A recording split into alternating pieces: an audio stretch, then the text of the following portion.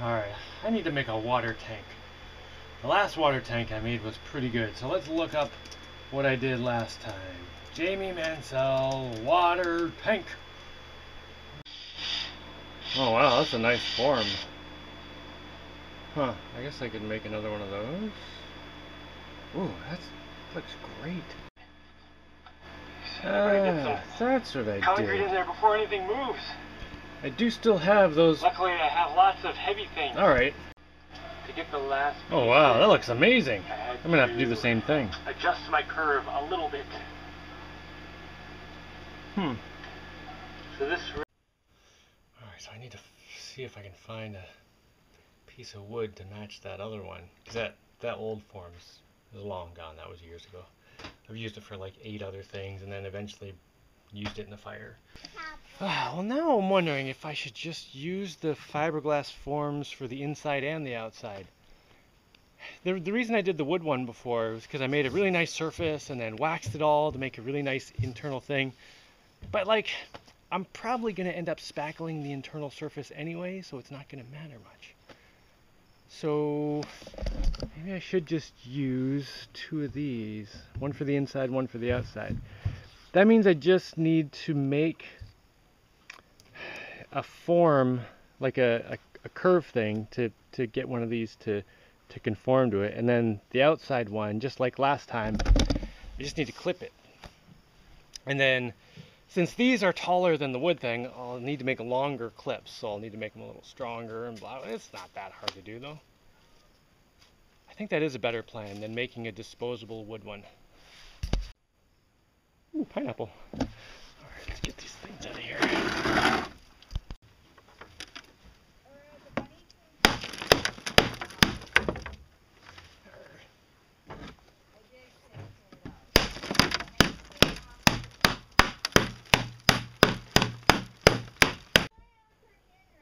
Usually I have PVC pipes going through here, and without those in, these are really flexible.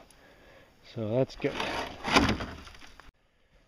Alright, I need to make a curve that this can onto, and then some clips. Alright, let's do the curve first. Should be pretty simple.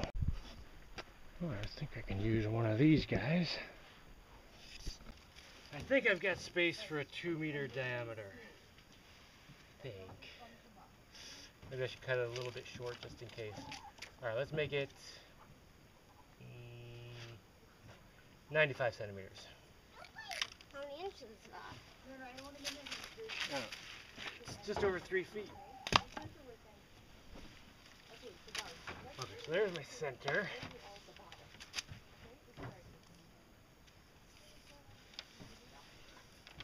I said 95, right? Yeah. That's it there. Oh, you know what? I might be able to get it all in this one piece. Barely. You hold this end of the tape right at the thing, and as I go around, just keep it like right there. Yeah, you gotta hold it. You can't just hold it down. No, you gotta move it. Like, yeah, but just keep it right up against there. And let it come this way a little. Yeah. And then kind of try to keep it going around the edge of the pickaxe part. Exactly perfect. Yeah. My fiberglass things over there are 160 centimeters across. So hopefully this is 160 centimeters along this curve. And he's close to it. Doesn't need to be perfect. Alright, that's close enough. I think that's everything I need this for. Yeah.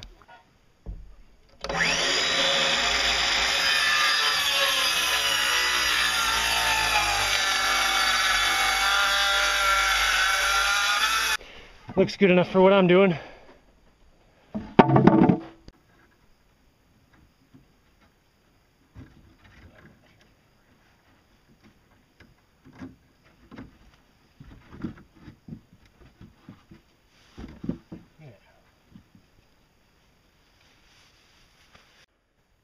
if I get this lined up right, I should be able to put a cut right there, there, and there, and then the end flanges just hang over the sides. Yeah.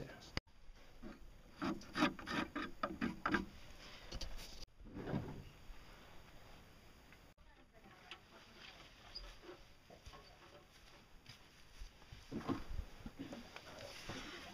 we let the ducks out?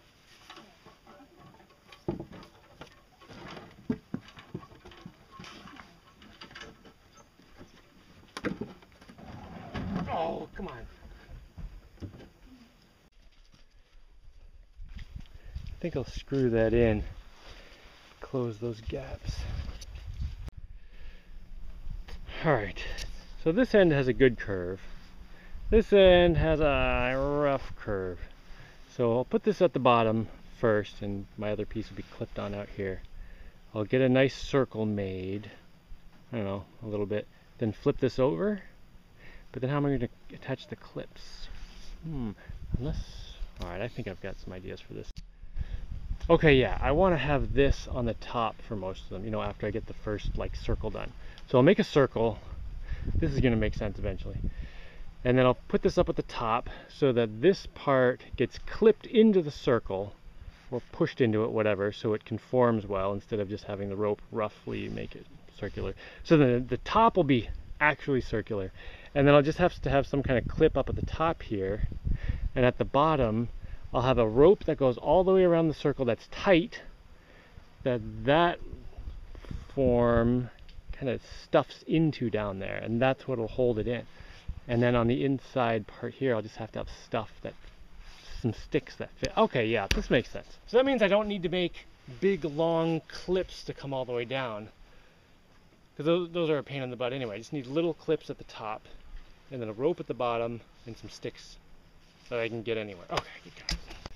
I also have what I think is a good idea for doing the forms for my house.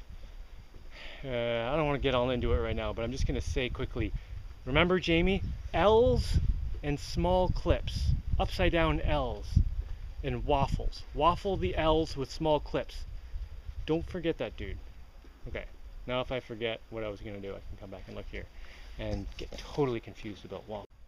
Found some wood floating in the ocean the other day, and after getting the rusty nails out of it, it's in surprisingly good shape, so I'm using it. Alright, yeah, a bunch of those. That's about the right thickness, I think. Yeah. And then this guy will go at the end of the forms. I don't know how it stays there yet.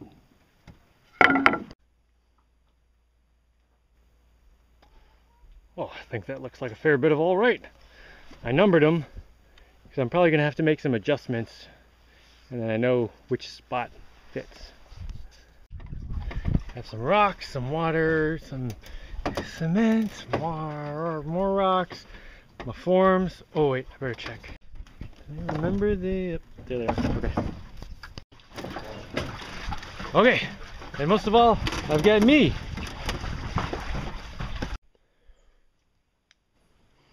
Hey, got that all set up. Getting some concrete in there before anything moves.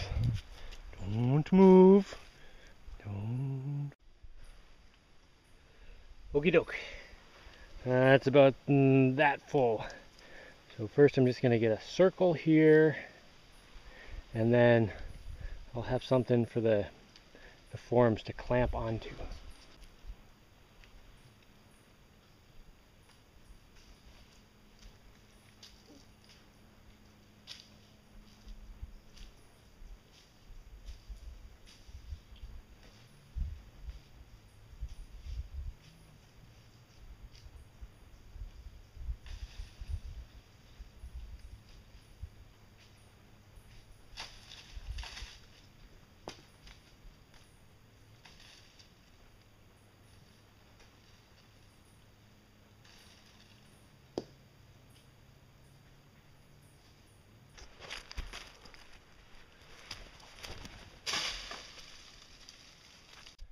Mangoes!